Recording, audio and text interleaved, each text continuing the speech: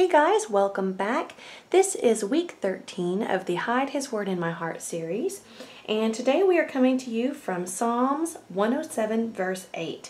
And I actually want to go back a few verses and read from verse 1 of this chapter because I think this verse can sometimes be a little confusing. So I want to read before this because I really encourage you to read before and after the verses that we're getting, because sometimes it explains a little bit more in depth of what the verse is saying. So let's start at verse 1, Psalms 107 verse 1.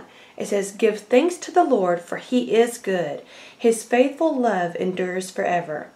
Has the Lord redeemed you? Then speak out. Tell others that he has redeemed you from your enemies.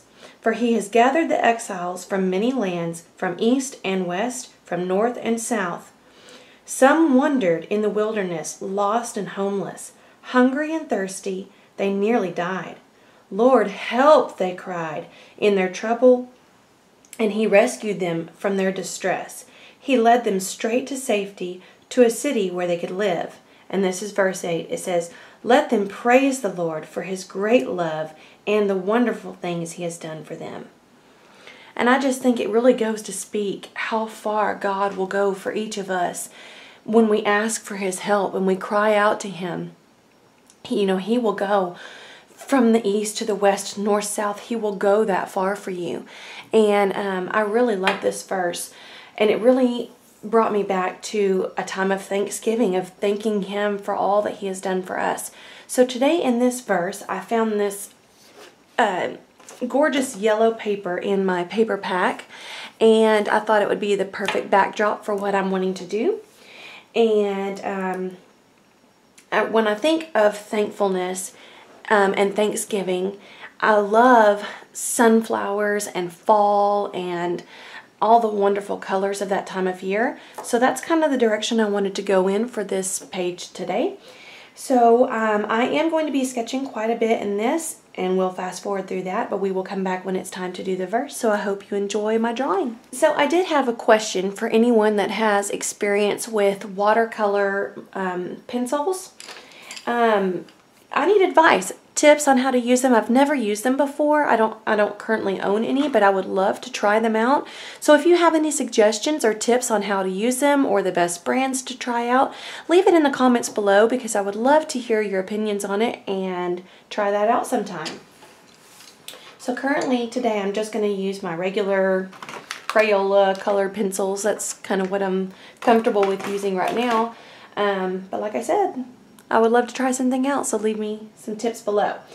Okay, first I'm going to start out, I want to add some beautiful sunflowers in here. I love sunflowers. I think they make me happy. They make me feel joyful. So that's what I'm going to do in some areas of this page. I think we need some browns and some yellows and golds. I think that's probably good for now. And I think they do have a little bit of black in them as well, but we'll add that later. So I'm going to start out with a soft light brown and kind of sketch a circle in this corner. And it does not have to be perfect or anything, because that's the beautiful part about sketching, is it's just how you view it in your mind. I guess we can outline the petals in brown as well.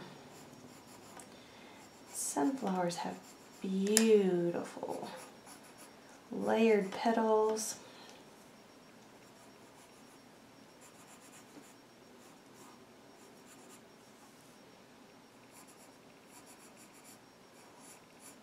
They kind of round at the top and come down to a point at the base of the circle. So I'm going to continue that all the way around.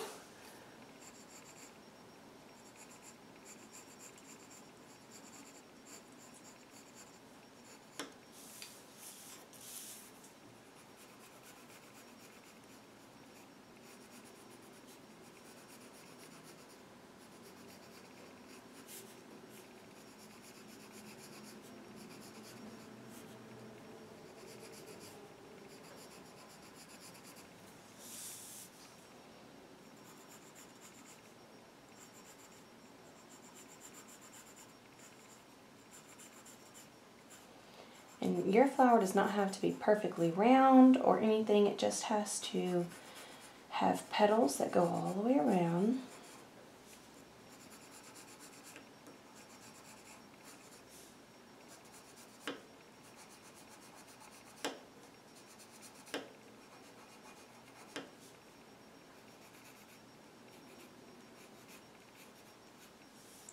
Okay, and then after you have that first round in, you can come back in and add a second layer where you have some of the larger gaps between the petals. And that'll really give us some dimension in our flower.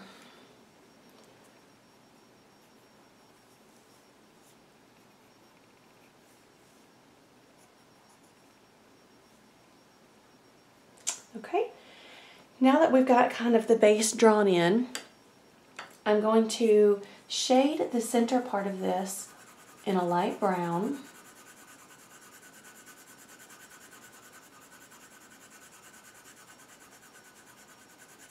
Just to give it a base color. And I'm going to go in with this mustardy yellow color and really saturate these petals.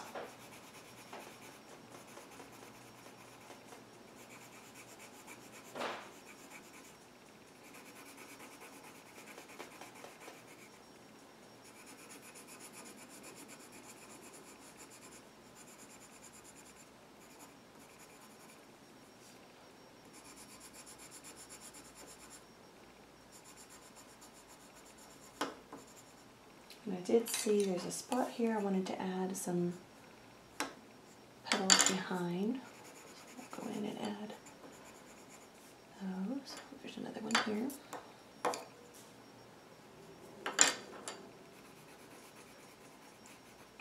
Helps really fill in those flowers.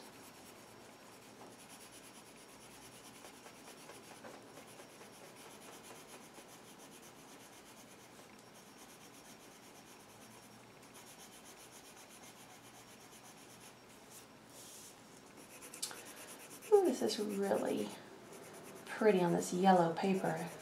Really helps the colors pop. And it's kind of a trick that I use, as you saw in the last page I did with the owl on it. If you know the general direction of colors that you're going to go in, you can use the same color family paper to really draw out the colors that you're drawing when you're using matte pencils.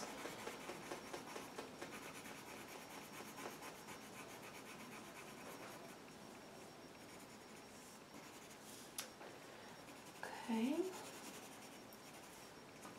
Alright, now that I've got that, we're going to go back in with our darker brown pencil. We're probably going to shade the center part a little bit darker in the middle. And we're going to give it some swirls in here. Now I know this is not a typical sunflower center, but it just is how I kind of saw it in my mind. So that's the way I'm going with it.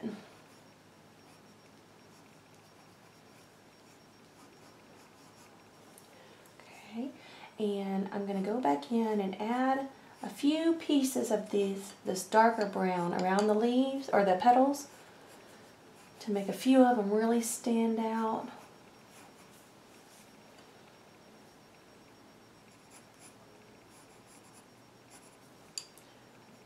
Kind of adds dimension to the page.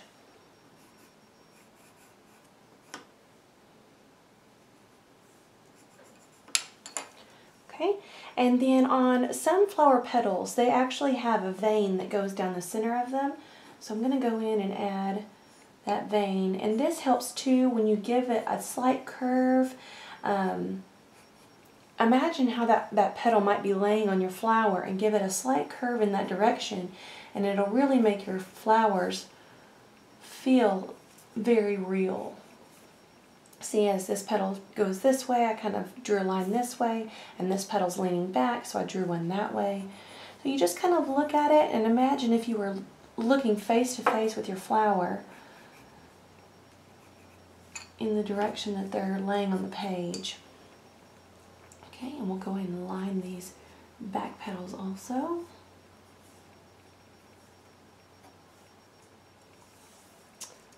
Oh, that just turned out so pretty. I love it. Okay, I think I want to add a few more of these in. I'm gonna do that real quickly, and then we'll come back when it's time to do the next step.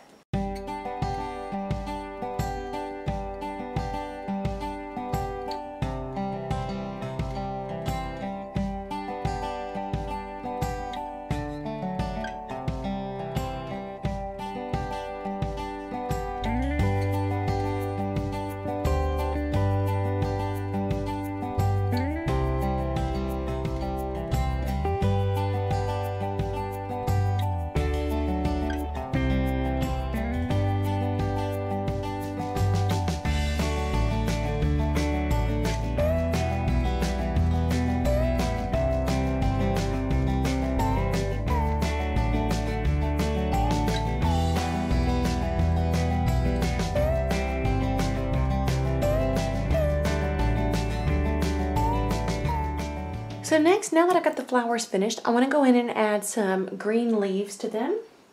So I'm going to pick out a few shades of green. I've got a light green, dark green, kind of a medium green. So we'll see what we can get from this.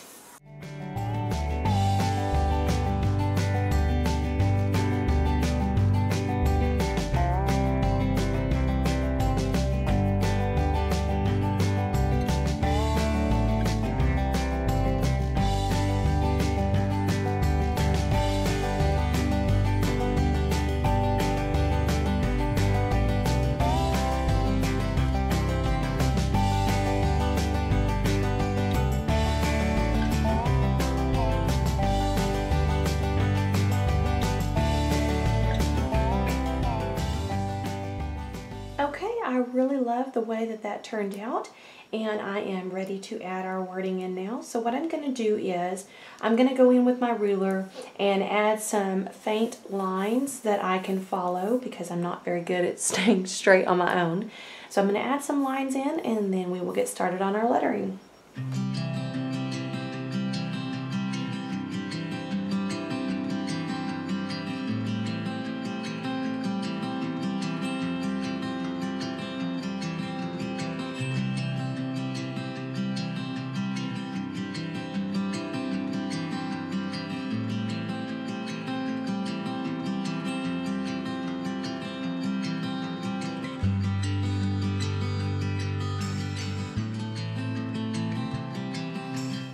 Okay, now I'm going to go in and add the wording. I'm going to do it in pencil real fast, and then we'll go back in and darken it up.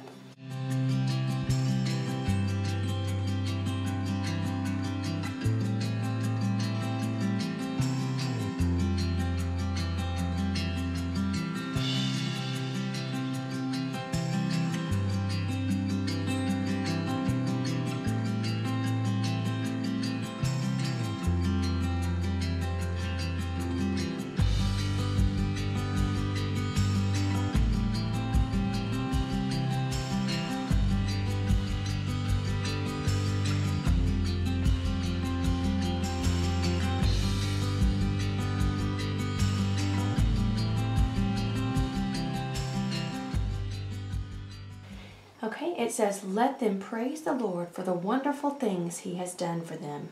Psalms 107, verse 8. So pretty. Okay, let's go back in with brown. And I actually have a Spectro Noir marker in brown. I think I want to do it in that.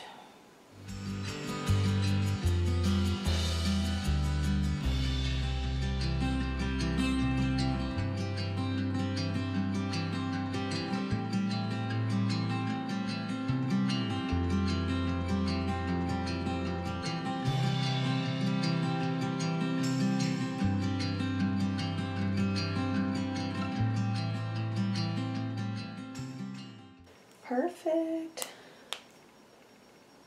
Okay. I really love the way that came out. And now I'm going to go back in and kind of clean up my extra pencil marks. Get those off the page. Wow, guys, that turned out so great. I really love the final product. So now all we have to do is add it to our book, and we are done with week 13. Let's see. Okay, guys, that completes week 13. I really hope you enjoyed it, and I hope you have a wonderful and blessed Easter. I hope you get to spend time with your family and really enjoy this time of the season, because it is about Christ, and we are thankful for Him. All right, have a great week. See you next time. Hey guys, I realized after the fact I did not go in and put the veining into this flower, so I'm going to do that as well before I am fully complete. So I'm just going to go in and add some veining here. I really think it just helps bring these flowers to life off the page.